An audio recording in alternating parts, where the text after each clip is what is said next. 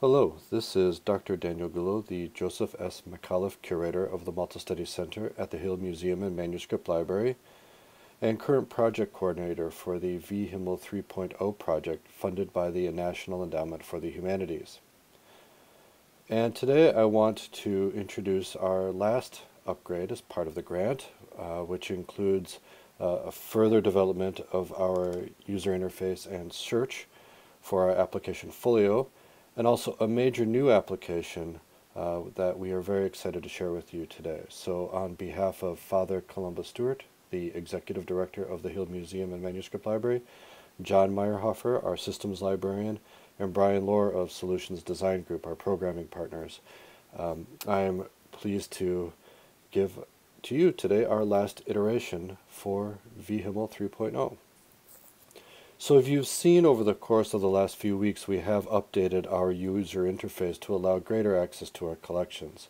This includes, of course, redesigning our home landing page to provide clear navigation, but also other applications like Reading Room, which we released a few weeks ago, which has a similar feel and style, but also the improved search interface that allows for the easy investigation of our collections. This style, of course, has been moved across our site so that other parts of the application, like vHMML Lexicon and vHMML Reference, have the same look and feel, and that way users can have the same experience across the site. Today we're happy to say that we've completed the similar design for vHMML Folio, which is our online site for extensive study of manuscript paleography and transcription, working in conjunction with vHMML School, where people can go and learn about various traditions of manuscript paleography, and supported by lexicon and reference, which contain materials about paleography and manuscripts and terminology that helps understand the world of manuscript studies. Folio, in many respects, works the same way as Reading Room. It has the same search interface with limited fields to search based upon the unique characteristics of this database. But it also has the simple boxes here, which will allow you easy navigation and into the site. These boxes, of course, if you wish to study Latin paleography, one simple click will give you a list of our album of extensively researched manuscripts for paleographic analysis, including this very lovely manuscript from London, the British Library, in Southern Textualis.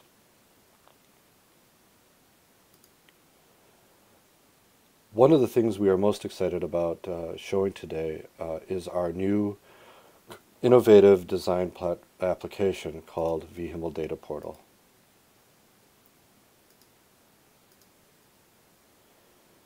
vHMML Data Portal responds to one major part of our grant application, which is the ability for outside universities or libraries or scholars to harvest metadata from our collection in order to use that data for their own research.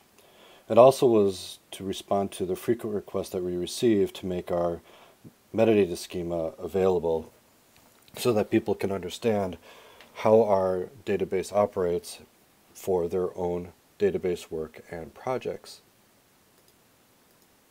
But responding to HML's strategic plan and mission, we wanted to make sure that this project was not simply what other libraries do, which is to call a basic API for the metadata, but we wanted to be incredibly innovative and to aid researchers in developing new and interesting projects on their own, rather than simply providing a portal where one can connect and download the data. And in this case, this desire to be fully innovative responded also to the need for scholars working in the world today developing their own digital humanities projects based upon manuscript studies. So seeing that the called API was an insufficient way to do this, we here at HMML decided to create a fully functional database where people can download our data, but to do so they can curate their own search and download only the data that they feel that is needed in order to create their own projects. In this sense, it's responding to a growing movement within library sciences known as collections as data, and we felt it incumbent upon ourselves, because of the vast resources that we have within our manuscript collection, to do our best to provide scholars and research with an easier and more efficient way to harvest metadata to create new and interesting projects, seeing our manuscript collection as a place to harvest data for research.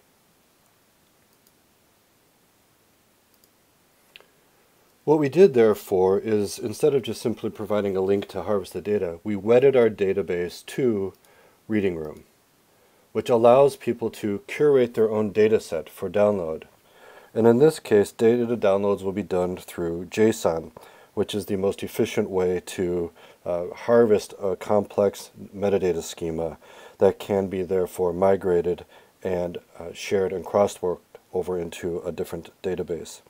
These curated metadata sets are based upon the database as it is currently live, therefore it is reflective of our most recent collections. At the same time, it must be understood that since HMML is a dynamic organization, these collections are always expanding.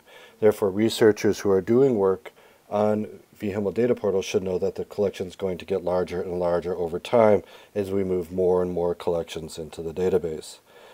And as stated, these curated metadata sets can be done based upon your own criteria, and therefore by researching our metadata, you can gain access to our collections. The last somewhat caveat to this is that because of the nature of HMML and the amount of collections that we have, not every collection has the fullest and most complete set of data. So it's probably best to investigate these collections to see if it has the data that you're looking for. That doesn't mean that the data doesn't exist. It might simply mean that the data hasn't been entered yet into the database as we move forward trying to create access to our collections. So let me give you a brief example. If I go into the Data Portal, and what I'm interested in doing is looking for manuscripts from Spain, but I'm really interested in looking for an author named Giovanni de Andrea. Get the name spelled right here. And I want just simply manuscripts and manuscripts in Latin. I can now do a search for those manuscripts here in the database. And as you can see, it returns 60 results in a table. If you simply wanted this table data, that is the country, the city, the repository, the shelf mark, the project number, and the permanent link, you can simply go up to download the table search data. This will be downloaded in a JSON file, which then can be converted into the appropriate form for your own database. Or, if you wish, you can download the full data set for all of these manuscripts, which includes comments on art, art decoration, manuscript decoration, scribes, etc. So you have your option here for titles, authors, all of the data that's currently in the system with a full data search. And you just simply click on the button, and depending on the size of the database, it can take, as you can see, it's already done in about 1 second for this 60 manuscript collection. If you wish to see any one of these that have been pulled up, you can just simply click on the link here, and it will take you directly to the record. And as you can see, here's Giovanni de Andrea and the work that he was looking at. So this is a really fantastic way to mine the collection for any type of data that we have in order to create your own curated data set. This is a very strategic way when it comes to helping build your own digital humanities projects, which might focus on a region or an author or a work or manuscripts that were produced in a certain monastery or country during a certain period. We think this is a highly innovative and unique way of looking at a database as the springboard into digital humanities projects. Now, in order to fulfill our grant program, we also allow people to download the full data set. You can simply go to the data set here, and every night at midnight, we provide access to the most up-to-date version of our full data set, which you can download in JSON format or just simply in the table version shown on the previous page. If you need to understand how our data is organized, we have created a place where our data schema is available. You can print the data schema, and do note that we have a manuscript and print schema, but also as we have an archive schema for you to take a look at. We've provided a basic skeleton for you to see how we understand our data from a construction standpoint. And also we have a connection to a Google Sheet where you can download the schema and see how the data and the type of data that's found within it. Finally, as part of the data portal, we felt it wasn't simply enough to